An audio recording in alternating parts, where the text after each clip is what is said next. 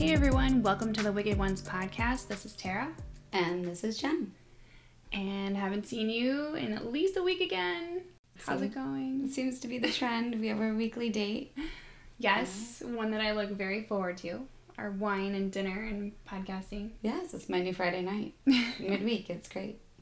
Woo woo! Nobody can ever claim that we don't do anything fun on Friday night, even though, you know, what you're working on Friday and yeah, never doing anything exciting. Like grading papers and putting stuff together. So how was your weekend? You guys went and celebrated Jason's 40th, right? We did. It was so much fun. We went horseback riding, and it was the first time I'd ever been horseback riding. We went on these trails, so that was even a little bit more intimidating, and I was very nervous, and I told everyone I was either going to get the horse that was going to be rowdy or the horse that was going to be really slow. And I ended up with the horse that was really slow. But that's probably better than the rowdy one for me, because I would have had a panic attack and fallen off the horse. Probably. So I was sore the next day because he would be really slow, and then I'd finally get him to catch up with everybody, so he would trot kind of like quickly, and I had my whole body tense because I don't know how to ride a horse, and I was scared, and so I was like sore the next day. Not incredibly, but and then we went back to the house and we played games, and they had someone come make us dinner, and it was a really, really fun weekend. Awesome. Oh, that sounds really good. I'm so glad. We didn't do anything as fun as horseback riding, but I did promise Ava that we would actually leave the house this weekend and do something. So we had a little girls' afternoon. We headed out. We grabbed some Starbucks drinks. Her favorite little caramel apple hot whatever that I never know what it's called. I always forget, but she loves it. And I think I got like the new pumpkin spice cold brew. It's pretty good. Really cool. Yeah, huh? yeah. A lot less calories than like the hot one, so I thought I'd try it one day, and it's actually very, very yummy. So if you haven't tried that one, I recommend it. And they give you like a new little sippy cup lid. It's interesting. My kids both commented. They're like, "What is that?" And I said, "Oh, it's like an adult sippy cup. It's amazing." Oh, I'm gonna have to look into that. I haven't been to Starbucks in forever. Yeah. This is a new one for me. I mean, I love their cold brew anyway, but this one was really good. So we went to Spirit Halloween after that, of course, one of our favorite stores. As soon as it goes up, the kids are like, "We want to go!" You know, it's like mass chaos until I take them. So we went there and just kind of checked everything out, and she wanted to be Sarah Sanderson from Hocus Pocus, and that's so fun. Of course I got Winifred. So we got our costumes, and they're super fun. She's been dressing up since we got it. The last couple of days she's done her schooling as Sarah Sanderson. I'm pretty sure tomorrow I'll have to call her Sarah. I don't know. But as long as she does her schoolwork, who cares? Oh, she's loving it. So I've got one dress as a witch, and then I got Spider-Man in the other corner, and whatever works. You know, whatever helps you get through your math. Yeah, I'll call you Peter. I'll call you Sarah. Just get your shit done. You know, let's get it done. Cheers to that. We have our ideas for our Halloween costumes, but we still need to shop for all the pieces and get it put together. So, is it a surprise? Do I not get to know? No, we're just gonna be army soldiers. Oh, fun! Like from Toy Story, or just army soldiers? No, like army soldiers. Okay. Like I have to tell the kids they can't carry fake guns. They don't. You know my kids. They're just crazy like that. So yeah. All camo. Nice. You know, Julia probably wants to wear trees on her head. I don't know. Oh, it's that's crazy. awesome. No, that's super fun. I'm excited. I need to get on it, because before you know it, we're going to need our costumes. Mm-hmm. Oh, yeah. No, reminds me of the year I dressed up as SWAT. I brought all my dad's stuff, and it was, like, legit. It was amazing. I had a lot of people commenting, "Wow, where'd you get your costume?" I'm like, "My dad's closet." See? Right? Yeah. I wish I had that. Oh, it was awesome. I wish my brother's obviously gargantuan compared to me, but I really wish I had his stuff. Hey, they got like clips and rubber bands. You could have made it work. I could have. It would be okay. It's too far away. But you know what? I'm really excited to hear your story this week. We're continuing our Halloween theme, so we are. So this story actually happens on Halloween night. Okay.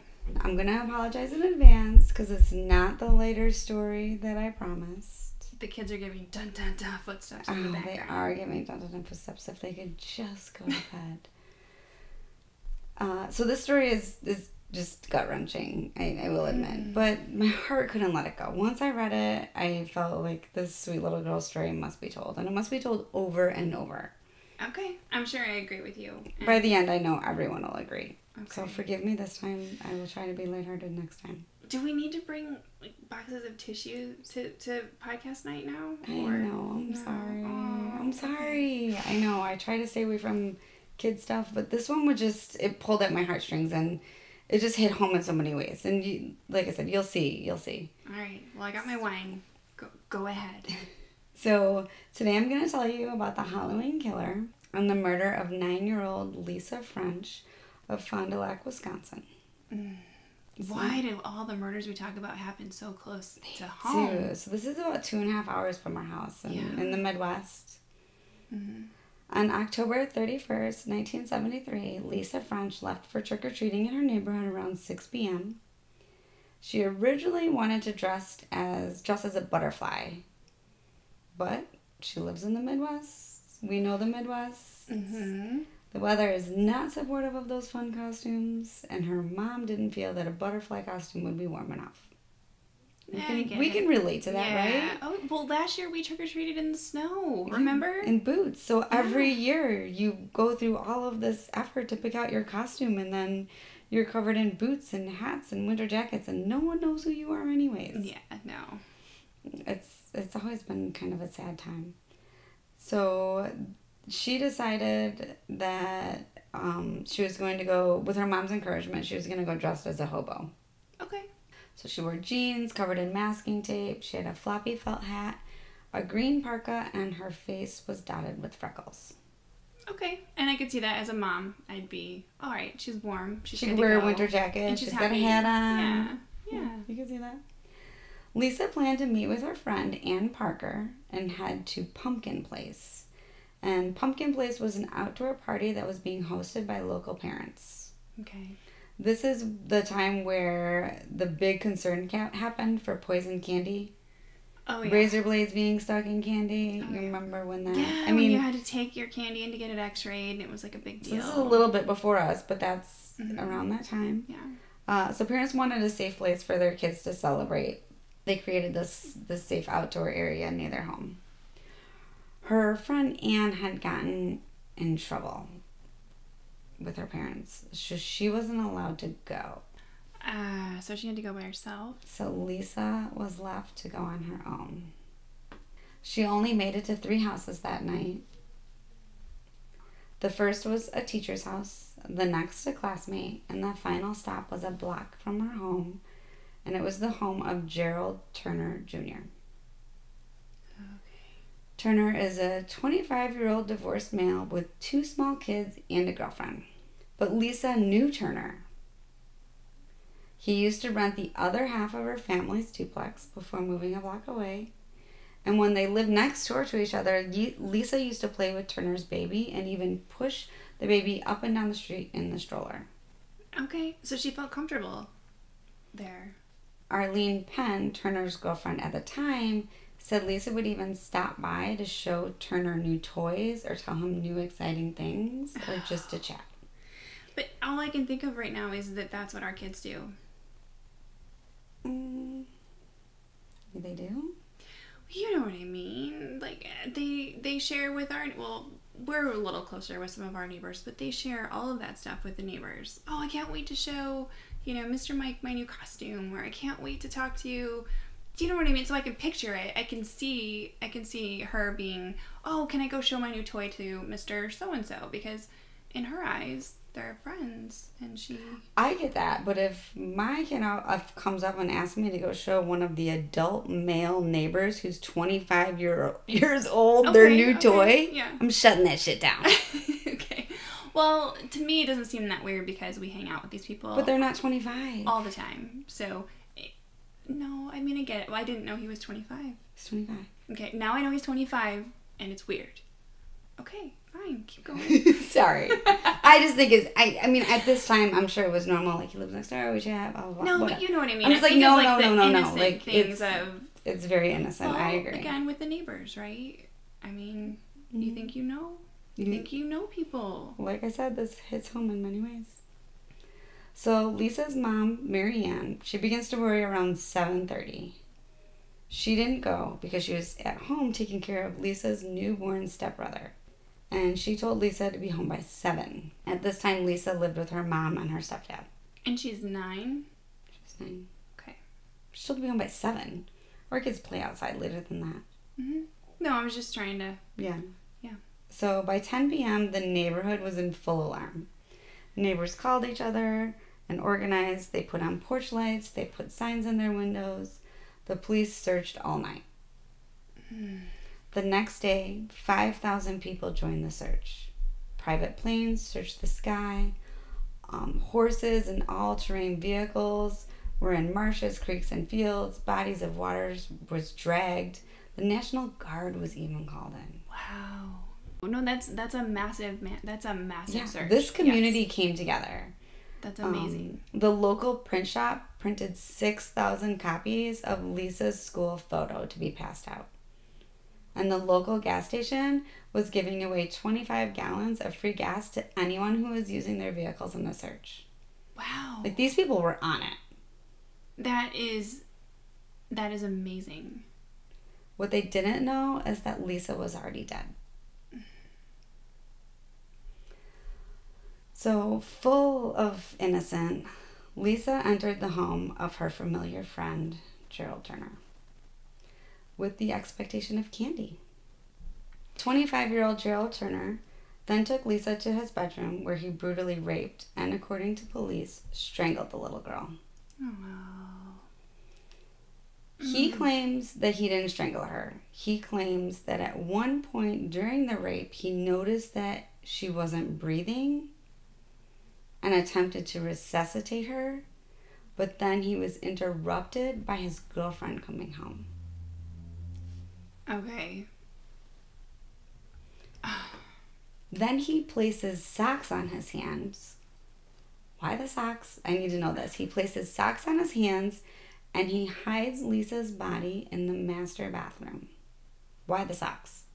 You raped this child. Yeah. What are the socks gonna do? No, nothing. So, Turner's girlfriend states that she got home around 7:15. Okay. So, by 7:30, Mom's worried. Lisa's already dead. Okay. And she did not make it far. She left their house around 6, and she's... I mean, this all happened within an hour. Yeah, it happened so incredibly fast. So his girlfriend says she got home around 7:15 with her daughter.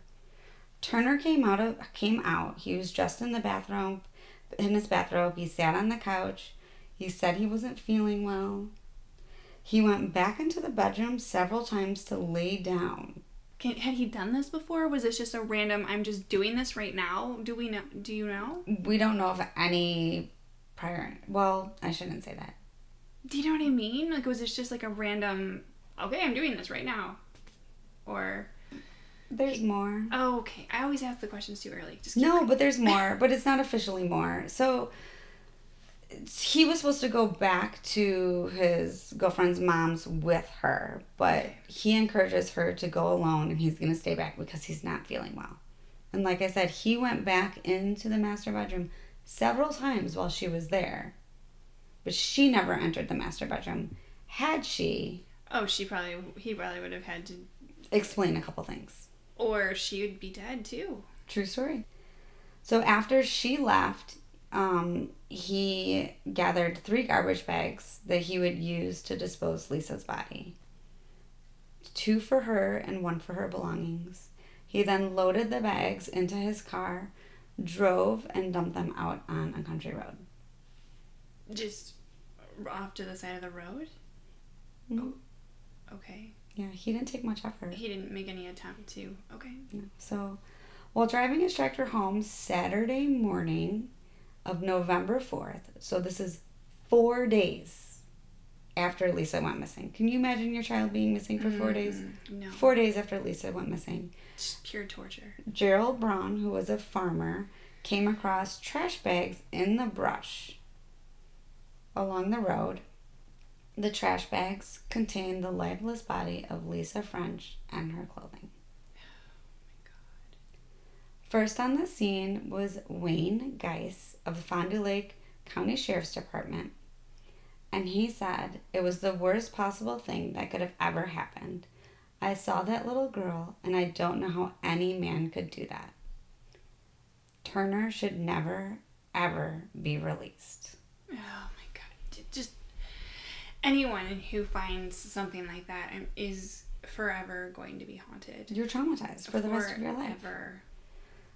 The local pastor, the Reverend Clarence Nicolai, he climbed the barbed wire fence, cutting his hand to say that Our Father and Hail Mary over Lisa's body.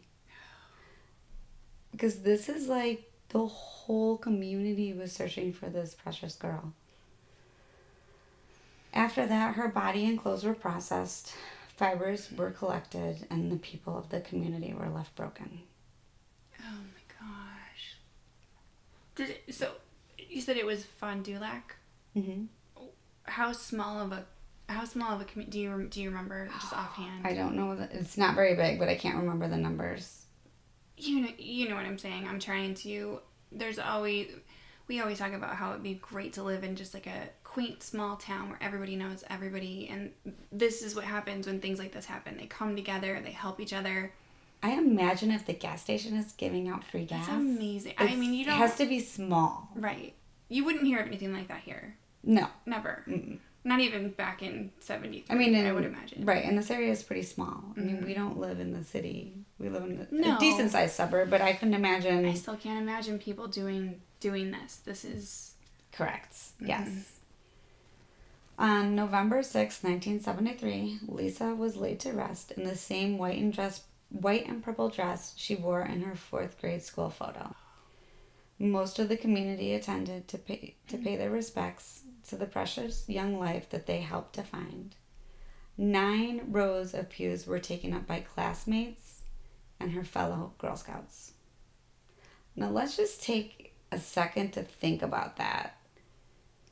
These poor kids had to attend a funeral of a friend who was brutally murdered in their own town on Halloween. I mean, that in itself is traumatizing for these poor kids, and they'll never forget it. Their lives will never be the same. No, this town is never the same after this. No, I can't imagine. I imagine that in a town like that, that touched every single person that lived there in some way. And for decades to come, because somebody always knew somebody who was there. Yeah. Who helped in the search. You know what I mean? Like, there's always that connection. So let's talk about Turner and how he went down. Okay. The day after Lisa was reported missing, Turner was questioned during the police's door-to-door interviews. The police felt his story about where he was that night was off. And I'm not going to make any... I don't want to try to make any assumptions, but in a town like this, they probably already knew who did it before they knocked on his door, because people's personality, that something like this doesn't just happen and people go, oh my, I mean, every once in a while you hear that, oh, I was so shocked, he was such a good guy, he was an amazing neighbor, they're probably like, oh my God, I know who did it, before the police even arrived. Well, the police say they could prove that Lisa had gone to 2 houses before his, and then she was never seen again. It's pretty obvious at that point. But it wasn't until March of 1974. Wow, really? Okay. Until police are led back to Turner's home. They are also suspicious of Turner, as he has a pending case of sexual assault against a minor. Oh. So, as you were saying, was this in this town, one or and done? I don't know if it's that town or the town over, but this gives me the small town vibe. It does. Yeah, no, it does. Okay. At that time, so we're March 1974, they know that he's already got a pending case of sexual assault, and they ask him again for his alibi and his whereabouts of Halloween. His explanation contradicted his original statement. Well, of course it did. Yeah. That doesn't surprise me. No, and it didn't surprise them either. So a month later, they bring Turner in to the police station for a formal interview. This time, his statement contradicts the other 2 statements. So not one of his 3 statements match. Okay. Yeah. No, you hear this all the time, but at the same, I have to wonder how hard is it to, you know what I'm saying? Well, I mean, come on, get it together. It was Halloween. I wasn't feeling well. I went to bed. My girlfriend left. Right. I mean, that's and really then I went to bed for the night. right? Yeah. And then he does agree to provide hair samples and fiber samples from his bedspread.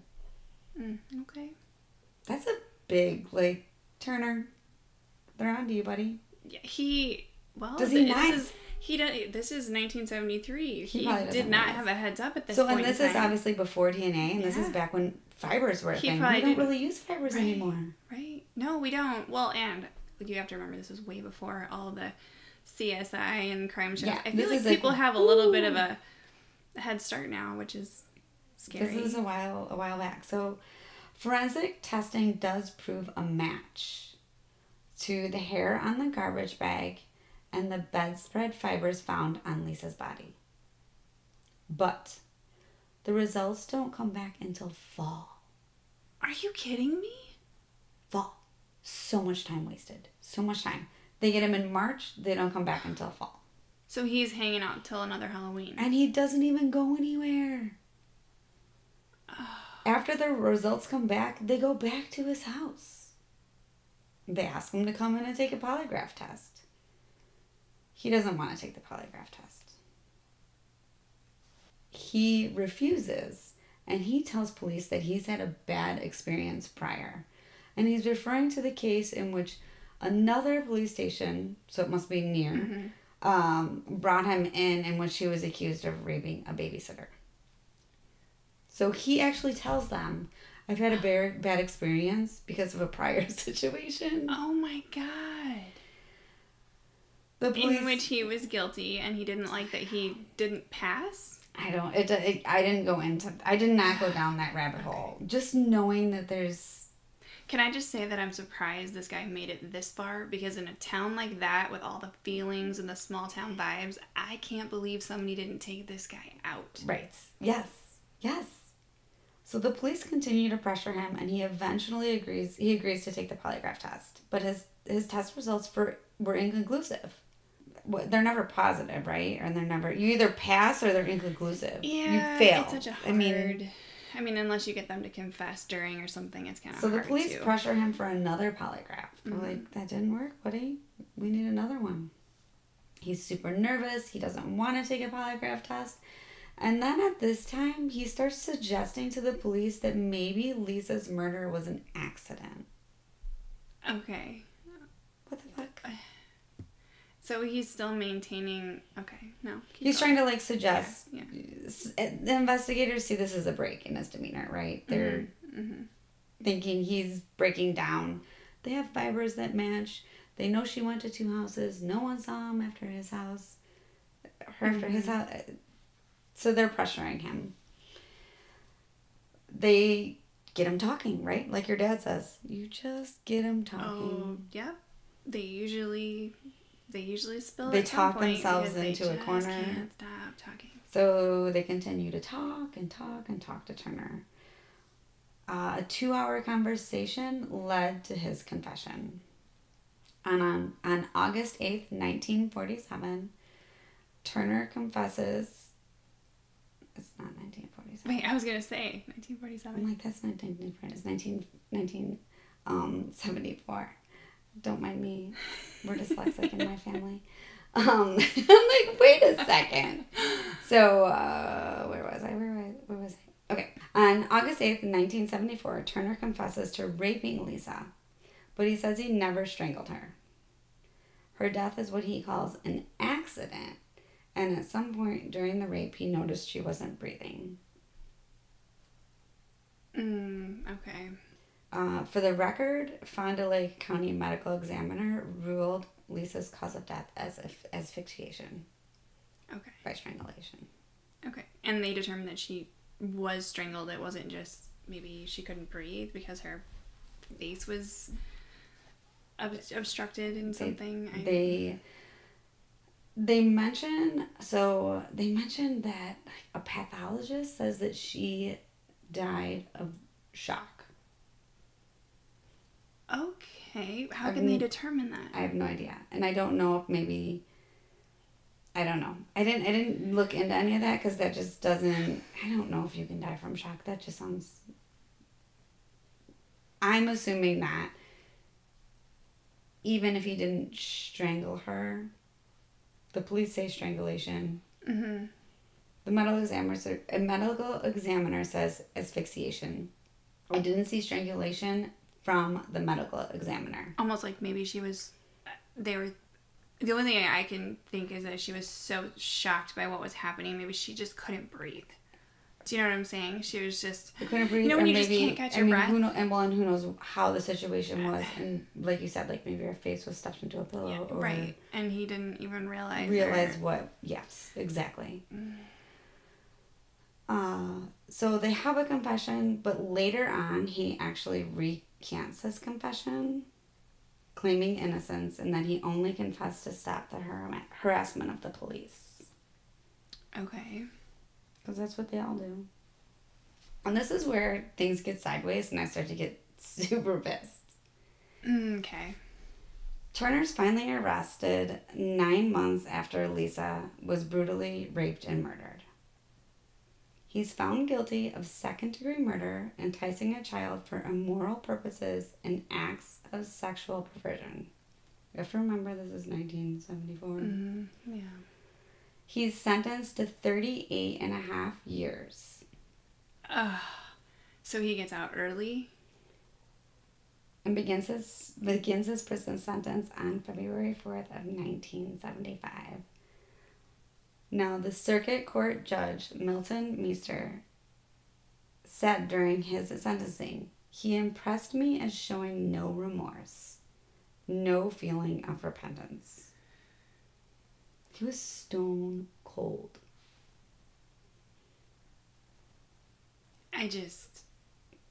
Yeah, exactly. Disgusting. And this is, you know me, like this is where I start to get like real hot.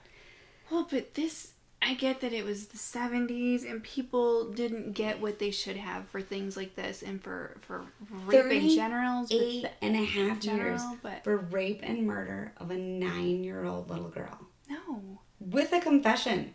Yeah, no. And vipers.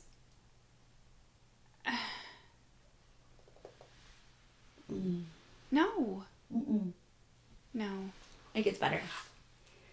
Turner is paroled for good behavior in 1992. After only serving 17 years and 8 months of his 38-year sentence. No. Mm-mm. And I know exactly what he did when he got out. So, I know.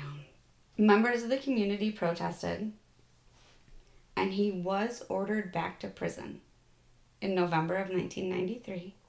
There's a civil lawsuit that was filed by citizens that led to the appeals court decision that the state erred in the way that it calculated its mandatory release date.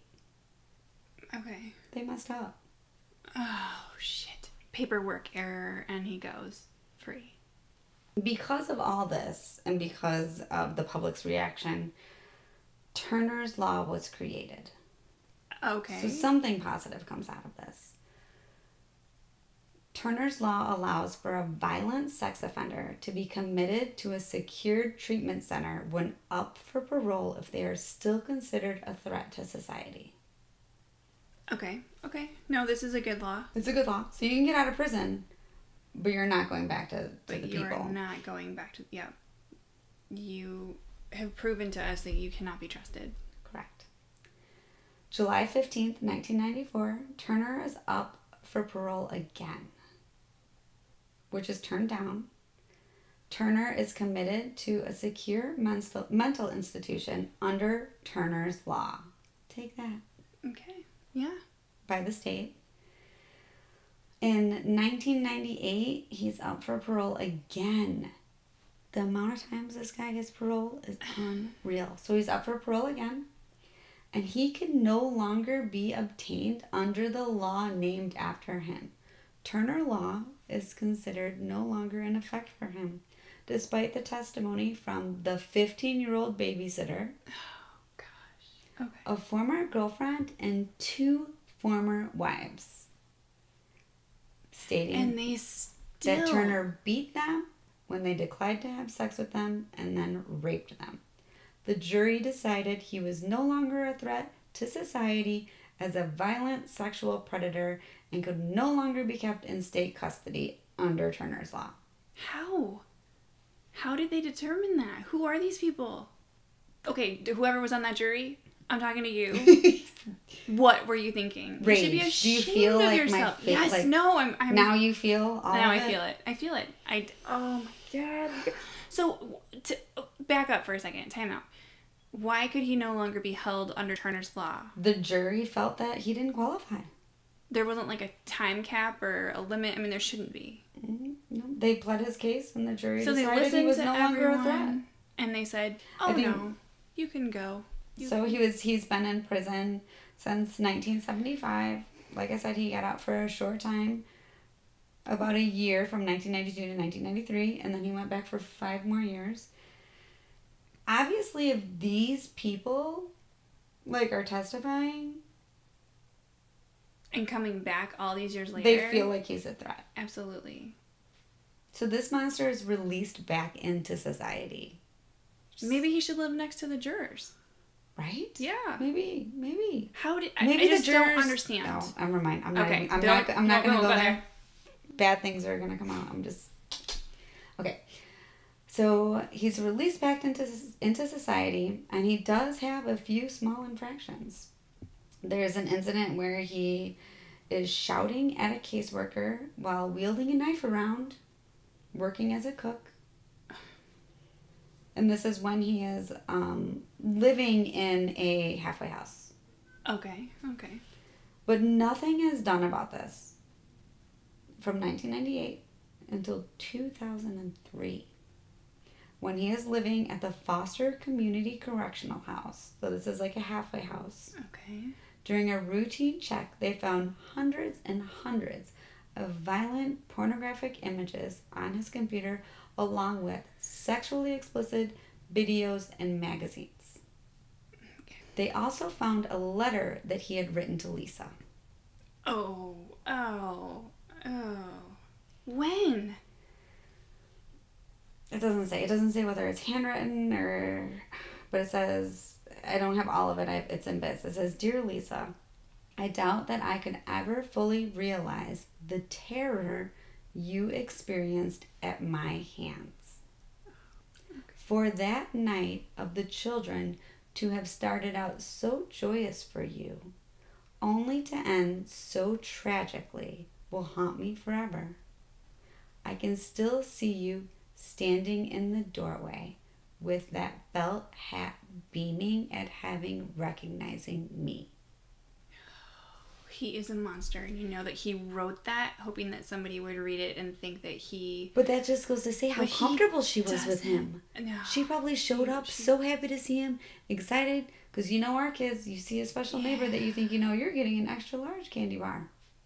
Oh. Then I see the delight in your eyes turn to fear as I close the door behind you. The rest of my life I will have to live with what I did to you. On that night I became a monster. I do swear to you, forfeiture of my life, I will never harm another child. The judge sentenced Turner back to prison for 15 years. Okay, good. Good. Yeah. He needs to be there for life. I don't understand why there's all these questions. Just put him in there. Just leave him there. And that's it. Leave him there.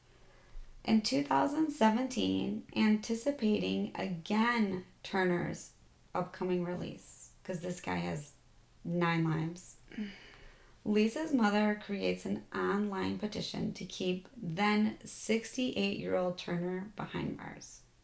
By December of that year, she had more than 20,000 signatures. Good for her. she did an interview with Lisa's sister, and Lisa's mom explains that this is just something she felt she had to do. She had to do anything she could do to keep this man behind bars, and that she would never be able to live with herself knowing she allowed him to harm another child. I could see that. Yeah, no, absolutely. And her sister, Susan, talks about how her mom spent the first year of her life in court, and how Lisa's murder haunted their family for decades and basically just ruined them. I imagine that anything that was even supposed to be remotely fun was looked at as a possible tragic event. Do you know what I mean? Yeah, well, she was pregnant when, she had her stepbrother, Marianne, had Lisa's stepbrother, and then she was pregnant after that with Susan. And like she says, so when Susan was 1 year old, her mom was in court, and she was obsessed with this whole thing, so she feels like her mom wasn't really there. And then she talks about how it took her well into her adult life to try to understand why her mother was the way she was. Because you never stop grieving a lost child. No.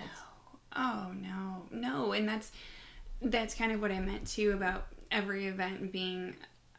She's probably imagining, no, we can't do that for Halloween. No, you can't go to that birthday party. No, you can't go to that friend's house. Yes. She probably sheltered her from doing everything. The chills that I have. Well, and the guilt. Yeah. And just...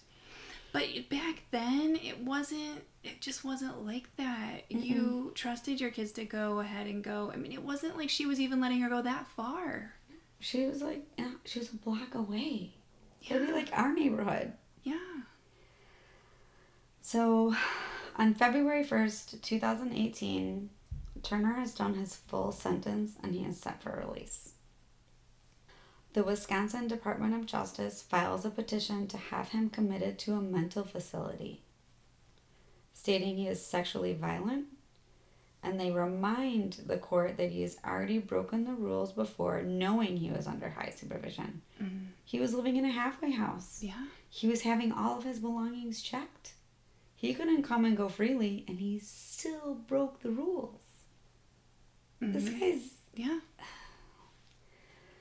So, he was released from prison and currently resides in Mouston's Sand Ridge Treatment Center. This place is ran by the Department of Health Services and the state's Sexually Violent Persons Program. This is where he is today. This Halloween is the 47th anniversary of rape and murder of Lisa French. On October 29th of this year, a Fond Du Lac County judge will hear arguments that will decide whether to set Turner free or to commit him to a mental health facility for the rest of his life. He needs to go away for the rest of his life. He even petitioned to have this moved out of Fond Du Lac County because I think he knows his fate. I hope he knows. It should be. He is now 72 years old, and I don't believe that he is any less of a threat. No. Hell no. I don't either. This man, he was a neighbor of Lisa. He was someone she knew. He was someone she trusted. His brutal sexual assault and the murder of her has left this town forever changed. For this reason only, to this day, trick-or-treating hours are only allowed during the day. In that whole area, right? And he threw her away like she was trash. That's actually one of the quotes that her mom... She actually states he threw her away like she was garbage. It's just so sad. She was just a baby. She was so... This hit home in so many ways for me. I'm sure you can see, right? So this is not that far from here. Lisa was the same age as my Julia. Yeah, no. Mm-mm. And the same thing, striving for independence. Wanting to go out and probably trick-or-treat on her own. And we're trying not to helicopter and let them be more independent. And don't trust the neighbor, but you need to say hi. So The story is everything that I tell my children every day. Yeah. No, you're absolutely right. These are the kind of things, unfortunately, that we do have to share with them and let them know that it's not always safe out there. You can't trust them. You can't go inside. So we don't always want to talk about the hard things, right? Nobody wants to hear about the terrible things that happen to children. But if we don't talk about the hard things and the bad things, nothing's ever going to change. No. I mean, they knew that way back when, right? When they wrote fables and... Yeah. I will not say fairy tales because... They're not fairy tales. But fables, you know, all those Grimm's. Yeah. Actually, they call those fairy tales, I believe. Grimm's fairy tales. But I believe, you know, they put those together so that they would terrify children and they wouldn't go into the witch's house. They wouldn't go, you know, they wouldn't trust everyone. No, and if we don't talk about it, the disgusting, nasty people like Gerald Turner, they'll continue to steal the lives of our children and their families. We have to talk about it. We have to tell the stories for the people who can't. Yes, we do. Lisa French's story, she deserves to be told, even if it makes us feel uncomfortable. I agree. I'm actually really glad that you chose this one. I think this is a good one. I think this is a great one for people to listen to and be reminded and share. Again, with those people who maybe don't like or listen to true crime, but they can't just hide their head in the sand. Coming. Don't let your kids go out alone. Be prepared. Be safe. Know the dangers and make sure your kids know the dangers. That's it. That's all we're saying. Yeah. It doesn't hurt to have that 5-minute conversation. It could save a life. Or follow behind slowly. Yeah. While sure, your kids you can go by yourself. think they're by themselves. So that is the story and murder of Lisa French. Poor Lisa. I know. And I'll give an update. I mean, there's potential he could get out. Let's hope not. You know, I'm so glad things have changed since back then, though, and that today, if something like that were to have happened, there's no way. I hope not. Right? All of it is just, I was sick to my stomach reading all of it. 38 years and 17 years for good behavior. No. Just, you're done. No. You don't get another chance. There's no rehabbing from that. I'm sorry. I don't care what anybody says. And I can debate that. And I know this is going to sound bad no matter how I say it. So we'll see how it comes out of my mouth. But just the rape and murder of a child. Not and that it's okay ever. It's never okay. But she was a child. Yeah. You're done. You're done. There's no... You're done. And actually, Lisa's dad talks about how he supports the death penalty, which obviously was not on the table, but maybe it should have been. He wishes so. Well, you know, sometimes I'm like, well, this guy needed an eye for an eye. Yeah, we talk about that. Hey, buddy. I'm done with you. You're not coming back for this. You want to know what it felt like to be Lisa? Let's find out. I hate to say it like that, and I know there's so many people that disagree with me. I hate to even laugh about that. I'm not trying to be, but I'm laughing because it's sad, and that's my awkward coping mechanism. Well, that's always our coping mechanism. I mean, I get that from my dad. I mean, he's seen some really horrific things out there, and the only way that he can cope is sarcasm and humor, and that's it. That's all you get. You get sarcasm and you get humor. I think it's very similar in healthcare. You know, yeah. You have to compartmentalize that, and you just have to keep going down a different, you just stick that in that room, you lock it up, and you just keep going. Mm-hmm. Absolutely. Well, so that was my last story for our Halloween theme, and I hope everyone can forgive me, because none of them were... No, they weren't, but this is what we're here for. Hopefully you learned something, you gain some education and some insight, and that will help somebody down the road. That's my goal. Absolutely. So thank you for that. And until next time, you guys out there, we probably said Happy Halloween since September, but we'll say it again. Happy Halloween! Happy Halloween!